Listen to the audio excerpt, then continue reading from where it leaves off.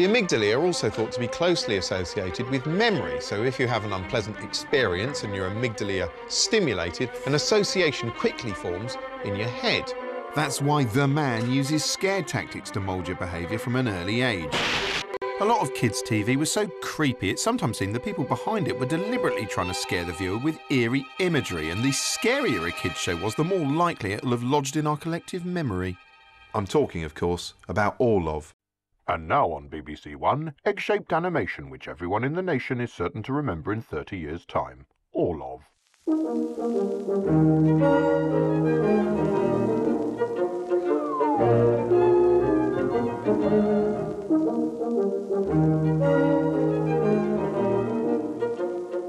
Ah, Orlov. Orlov's enjoying an afternoon snooze. Someone's not happy. That's his nest. What's going on in that little bird's mind? I suppose all animals are ultimately unknowable, even our parents.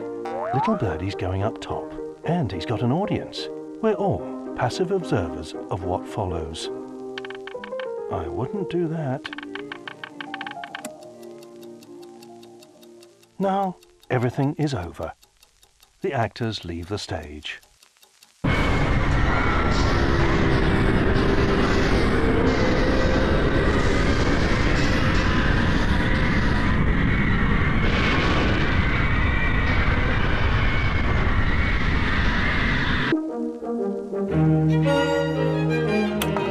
Yes, during my formative years, mushroom clouds were all the rage. Britain's doctors say 33 million people in this country may be killed and injured in a nuclear war. To my babyish eyes, it seemed every news bulletin consisted of nuclear paranoia, Mrs. Thatcher, blood-curdling statistics about the inevitable apocalypse. And the only people trying to stop this madness seemed to be kindly dinner ladies and lofty Boff EastEnders. If we have got peace camps, non-violent direct action outside every nuclear base in this country, they can't shift us. Yeah, except maybe with water cannons or tasers or bulldozers, or I suppose they could always just walk in and physically pick you up. What I'm saying is they can shift you. Despite the high stakes, however, it was hard for the average viewer to picture a nuclear war.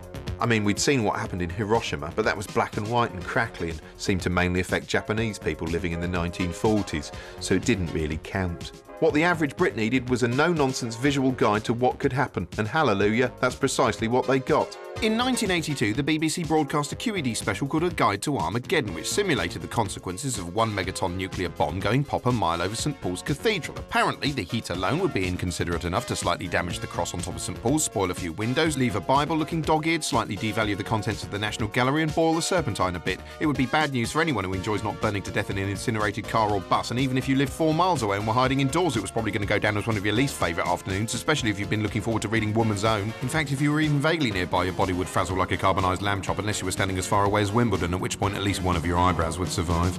Yeah, it looks pretty nasty, but the ladies love a war wound, yeah? You'd be beating them off with a stick. Albeit a burnt, smouldering, radioactive stick.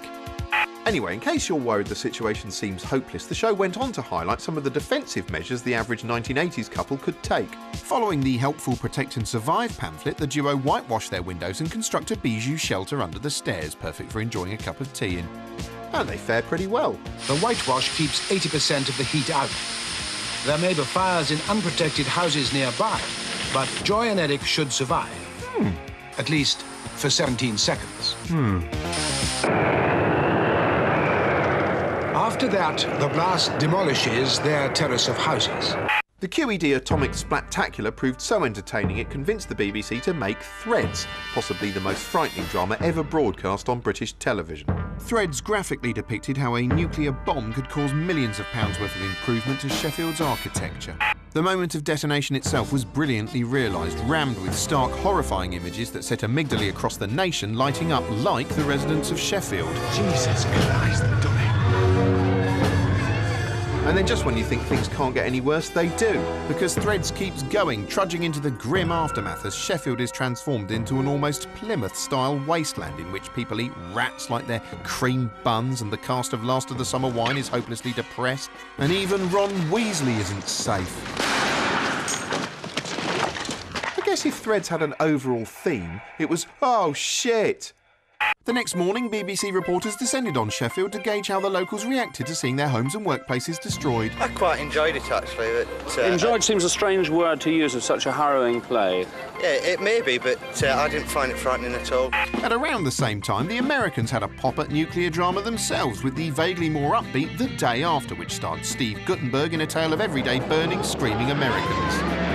Just like Threads, it depicted billowing mushroom clouds, which looked a bit like the world's grooviest lava lamp, and a hilarious sequence in which a kiddywink gets a bit too much nuclear war in his eye. Anyway, Steve Guttenberg survives by hiding in a shop, although the radiation does leave him looking a little less cocksure by the end. After US President Ronald Reagan saw this, he wrote in his diary that it was very effective and had left him greatly depressed. Each star, like our own sun, is a raging nuclear furnace. Each explosion is another spark of radiation. All life on Earth has reached its present form in company with radiation from this naturally occurring radioactivity. Nature even planted unstable atoms deep inside the Earth itself. To build up a nuclear energy release, the fissionable material must be of a certain size, shape, or density. It compresses the fissionable material to greater density to make it supercritical. One of the neutrons escaping from a split atomic nucleus will, in turn, split another, and a chain reaction is set up. This effect is called implosion. The detonators attached to the explosive are connected to a complex firing device, which can fire every detonator simultaneously. When all the explosive is detonated simultaneously, the nuclear material is compressed into a supercritical mass, which results in a nuclear explosion. Implosion-type weapons are nuclear safe because only the specially designed firing device can produce the simultaneous detonation of all the ordinary explosive. A gun-type device can increase the mass of fissionable material to a supercritical state instantaneously. One subcritical mass is propelled forcibly into another by an ordinary powder charge. The increased mass becomes supercritical. A multiplying chain reaction builds up until the nuclear explosion. Obviously, if any mechanical device keeps these two subcritical masses apart, the weapon is nuclear safe. The amount of energy generated by a nuclear explosion is enormous. Near the crater area, there is almost total destruction from blast and heat. And now large amounts of pulverized debris and molten earth are pulled up into the mushroom cloud.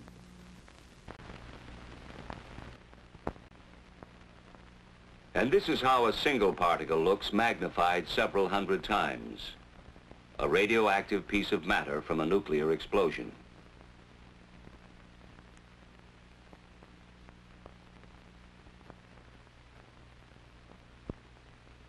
These few particles can't do us any significant harm. You would receive less radiation in the middle of a tall building than on the top or bottom floors, because there would be more distance and partitions between you and the source of the radiation, the fallout particles covering the roof and the ground around the building. Only an insignificant amount would get inside. Any material with enough weight will keep the penetrating rays from hurting us. Concrete, steel, and heavy construction materials provide good shielding from fallout radiation, and so would 2 feet of earth. And along with mass and distance, we have a third invaluable ally, time. There is a 10-fold decrease in radiation rate for every 7-fold increase in time after detonation. For example, a level of 1,000 R per hour at 1 hour after the explosion would be reduced to 100 R per hour 7 hours following the explosion. At 7 times 7 hours, or in 2 days, the level would be down to 10 R per hour.